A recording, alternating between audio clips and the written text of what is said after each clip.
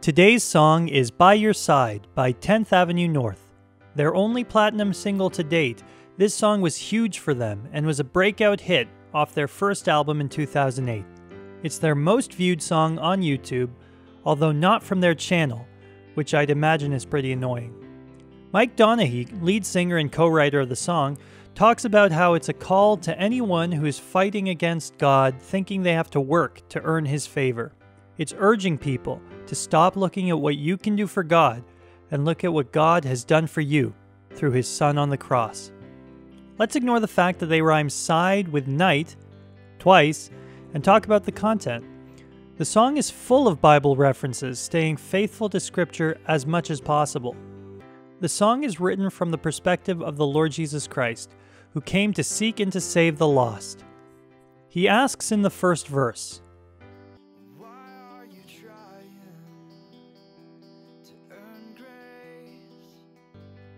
we know that it's by grace that we are saved, not through our own works. The whole first verse is full of questions, asking why anyone would look for satisfaction anywhere other than in Christ. The Bible likens this to having broken cisterns that can't hold water. It's a futile pursuit.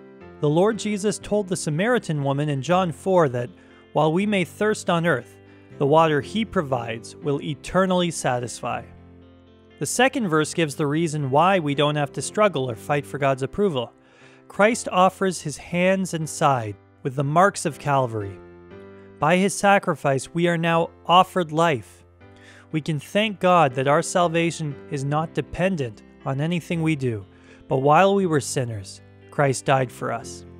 Now we know that what the chorus says is true. He'll never leave us. Nothing can separate us from His love or remove us from His hands. Despite the good in the song, there are some questionable areas.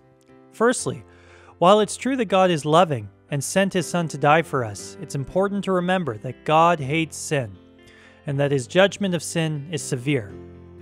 Both God's love and God's wrath can be true at the same time. He is love, but He is also just. The song may unintentionally downplay the fact that sin is evil and against God, and not just an innocent mistake or accident. When the gospel is presented, it should be presented in its entirety, not just parts of it. Secondly, in a similar vein, although the idea of being completely unable to save ourselves or earn the grace of God is entirely biblical, there is no mention of repentance in this song. The good news of the gospel is that Christ died for our sins, but our response is twofold. It is through faith in the finished work of Christ, which allows us to be forgiven, and also through repentance of sins and turning away from who we once were. No, we can't earn our salvation, but we know that if we continue in sin, then we have not truly been saved. We are changed to do good works, and it's by those works that we'll be known. Our actions don't earn our salvation, they're evidence of it. They're the proof of our faith. No, you don't have to change or become a good person to be saved. You can be saved right now, whoever you are. But once we're born again, our lives should reflect it. Christ is both our Savior and Lord, not just our Savior. He saves us, and now we live to serve Him. Lastly, there's room for misinterpretation in the song's general meaning. With lines like, "Why are you trying to earn grace?" and with the second verse clearly referring to the gospel, and ending with the line, it's natural to interpret the song as directed towards unbelievers who realize they're sinners but struggle with the idea of being saved because of their past or present sinfulness. This can happen. Some may believe themselves to be unworthy of God's grace, but that's what grace is. The Bible says that we love Him because He first loved us. Our love towards Him is only in return to the greater love we've been shown. However, there are lines like that could lead one to interpret the song as a message to Christians who may have fallen or backslidden and struggle with feelings of guilt or remorse.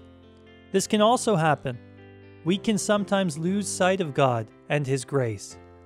But we can rest in the fact that our salvation rests securely in the work of Christ and not anything we do. He has given us the assurance that if we are in Christ, we cannot be removed. But the point is, it's not clear which interpretation is right. Perhaps one could say the song is for both groups of people, saved and unsaved. That's true, I guess, but it certainly complicates the song if you're an unbeliever and you think that you're being held by the hands of God without faith and outside of Christ. This is not a biblical message. Only those who turn to Christ and are rescued by Him are given this assurance. Ultimately, most people probably won't think too deeply about these lyrics to the point where this would confuse them, but casual and uncritical singing isn't a good thing. Unfortunately, another thing that's not good about the song is the uniqueness score. The second verse of the song, as well as the bridge, have half as many lines as the first verse, so both are counted as half a stanza in the formula. Plugging in the numbers, comparing the ratio of unique words to the ratio of unique stanzas, as well as the number of times the song was sung, the uniqueness score comes out to 21%, which is a bland level of lyrical uniqueness.